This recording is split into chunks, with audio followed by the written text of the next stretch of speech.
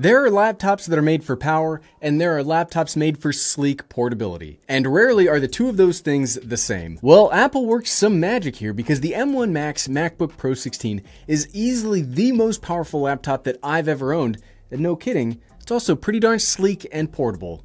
And you know what? You should buy one. So why is that? Let's find out. It even slammed. What's up everyone, I'm the Everyday Dad, and if I can figure it out, you can figure it out. First off, before we get into the video, quick note that nobody provided or loaned me this laptop. I'll never make a you should buy video about something that I don't specifically own. Second, and I know it sounds crazy, but I say this in every one of these videos because I'll get roasted in the comments if I don't. No, I don't actually want you to go out and buy everything in the you should buy series. Team, that's my burden to bear. I just want to share with you my excitement and maybe validate you if you already bought one of these things. This is not me bringing up a club forcing you to buy something. Okay, lots of boring disclaimers up front, but some exciting computer specs coming up next. I wasn't planning on adding specs to this video today, but there are a ton of variations of the MacBook Pro 16 that I do want to touch on it again so we all understand what we're talking about today. The MacBook Pro 16 is not a cheap laptop at any level. Even the base model is a very expensive computer. That lowest end machine comes in at $2499.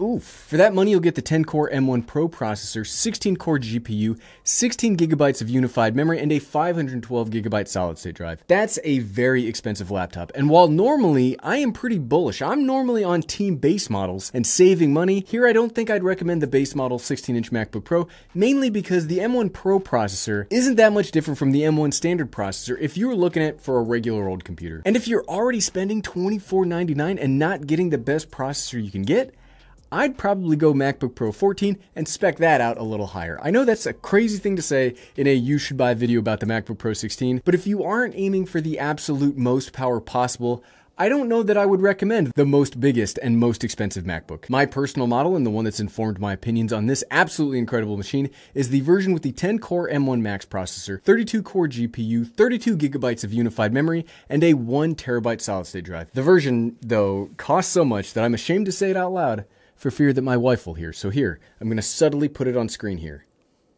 With all of that like waffling out of the way, don't get it twisted. I love this laptop, even if I don't necessarily recommend that base model. So let's get into those reasons to buy this just fantastic machine. This is without a doubt the single most powerful laptop that I've ever seen. And it's really close to the most powerful computer I've ever seen.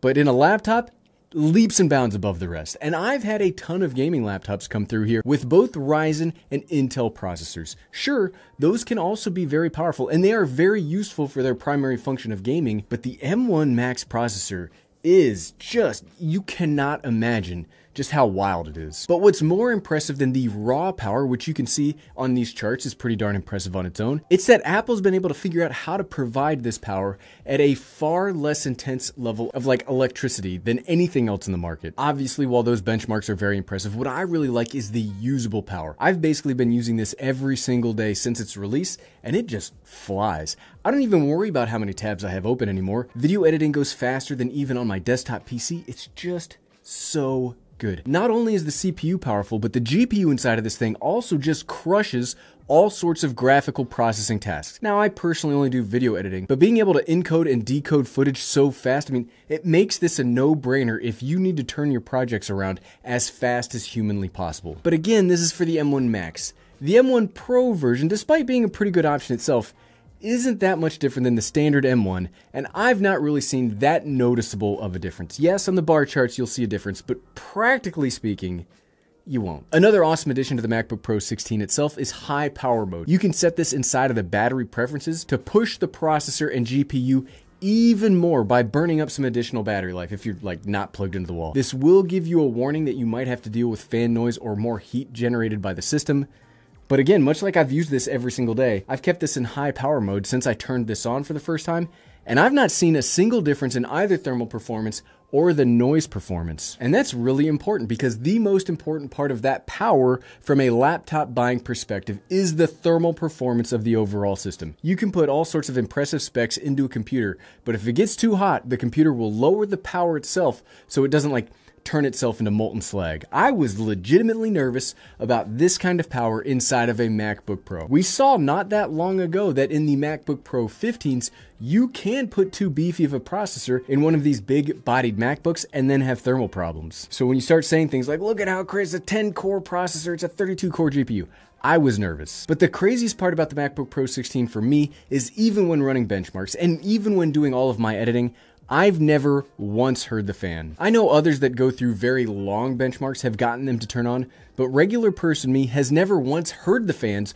or even felt the air move when I put my hand by the vent. This is just, it's still remarkable stuff. And I know I harp on and on in these M1 Mac videos talking about fan noise, and I've seen some of the feedback online by people who think this is just a minor thing to talk about. But when you get used to a silent office, it's really hard to deal with any kind of noise. I'll never go back to how things were with those Intel MacBooks, and even the thought of fan noise, no matter how small, scares me away from the M1 Max MacBook Pro 14. And the best part about the MacBook Pro 16, it's all these little overall quality of life things that matter most. Anything can be powerful today. You have to be a big tech troll or wearing blinders not to see that all of the major computer manufacturers can make a fantastic laptop. For me, it's all about the little conveniences that really make the purchase decision. And much like the minimal fan noise, this MacBook is full of them. The next reason to buy, talking about those quality of life improvements, is the body of this laptop. This is almost the perfect amount of I/O for a portable computer.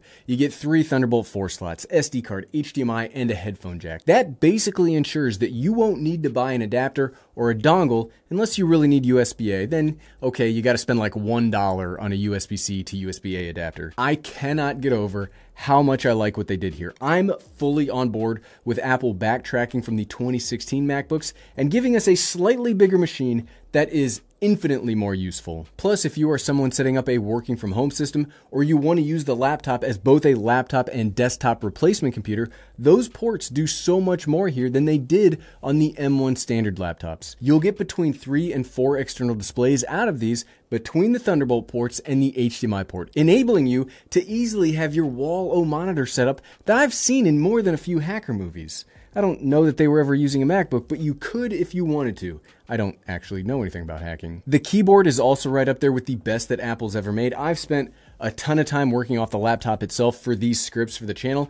This keyboard is probably my favorite one of all time. Not only does it look cool with that black background compared to the all silver look of previous generations, but it feels amazing to type on. And obviously that's probably a pretty important part of a keyboard, right? It's just clicky enough to be very satisfying to type on, but it's not so loud that you'll drive folks crazy as you take notes during your teleconference because you forgot to go on mute. But it's also nice and comfy without being too squishy. I feel that this is a good balance between those two, and the keys are perfectly placed from each other. I feel like I don't need to stretch to reach any of the keys, and I look for excuses to type from the laptop itself instead of using one of my regular keyboards. Plus the trackpad. It's a MacBook trackpad. It's literally the best you can get. Something I don't normally talk about as a reason to buy laptops, but I have to make an exception here, is the speakers. I don't know what kind of magic Apple does, but they have the laptop speaker game locked down. These sound incredible, lots of bass, very clear, and all the other audiophile words that I don't know how to use properly. From one regular person to another, these sound great. And another thing that's a reason to buy tucked into the rest of this physical design talk is the size of the laptop itself. Yes, it's big. This is definitely not a MacBook Air, and it has gained some width when compared to the Intel MacBook Pro 16, but for what you get, it's not all that big. I'm telling you, I've got a ton of 15-inch gaming laptops in my studio right now that don't have the power of this machine, and they are the same size or bigger. They'll make more noise, and they'll take up more space, and they'll need bigger and bulkier charging bricks to make them work. The size here is really striking for how much they were able to fit in, and yet still keep it so tight and compact. Look at this thing. I mean, it is a big MacBook, but it's not all that big when you compare it to other computers. I love the size of this thing. The next reason to buy the brand new MacBook Pro 16 is the display. Yes, I talked about the display during the MacBook Pro 14 video, but this one is even nicer. It's bigger, badder, and it's hands down the best laptop display that I've ever seen. I love how crisp and how sharp everything on the screen looks. That 1:1 contrast ratio will blow your socks off the first time you see it. And I love how the computer just feels faster because the monitor refreshes at up to 120 Hz compared to the 60 Hz from older Macs. I love that the darn thing can be used practically anywhere because it can go to 1,000 nits of brightness. I love the darn monitor. And part of buying a laptop is buying a portable machine that, you know, will let you sometimes work off of the monitor. And holy cow, this is the best one you're gonna get. Yes, there is a notch. Yes, it sometimes gets in the way of third-party software, but it really hasn't affected me all that much, either when I'm plugged into an external display or when I work off the computer itself. And the final reason I want to give to buy this wonderful machine is the battery life. It's so wild that everything we've talked about today is something, it just gets better and better and better, and this is no exception. The battery life on the M1 MacBook Pro 16 is insane. 21 hours of life you get. That's basically 3 days of use without needing to charge. The battery life is the best that you'll get in a laptop, and you'll get all of that crazy power. You'll get all the beautiful screen. You'll get all of that while running off the battery. Team, it's the best. But at the end of the day, so what, right? Like I've said, I said this in the intro, I said it in the middle, I've said it a ton. I love this laptop. This is, without a doubt and without hesitation, my favorite laptop of all time, stealing that crown from the M1 MacBook Air, which is like the polar opposite of this computer. I didn't think anything else until the next MacBook Air came out would overthrow that as the top of the mountain for me. I'm legitimately shocked at how much I like this. The only thing I don't love is how it interacts with external storage, and I think that's more of a Mac OS Monterey thing instead of a MacBook thing. This laptop is fantastic, but it is very expensive. If you don't need all of this power, I'd probably steer you towards the older M1 machines, especially if you're only getting the M1 Pro. The power difference isn't that much. But if you need the most portable power you can get, I highly recommend this laptop. You won't find anything else like it anywhere. It's just that good. And if you like this video and you are now considering the MacBook Pro 16, good news! You can find my video where I talk about how I have this set up on my own personal desk in this video right here, and you can find it by just clicking right here. Click, click, click, click, click, click, click. Thanks for watching.